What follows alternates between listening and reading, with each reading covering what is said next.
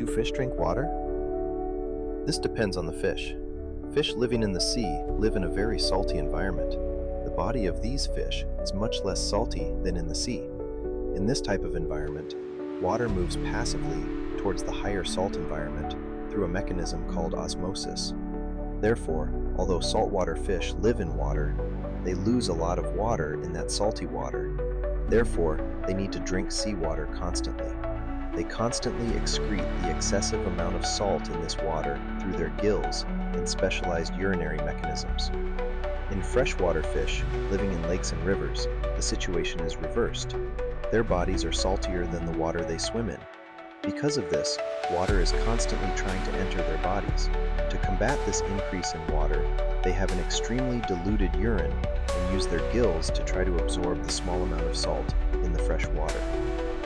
What do you think about this? Let's meet in the comments.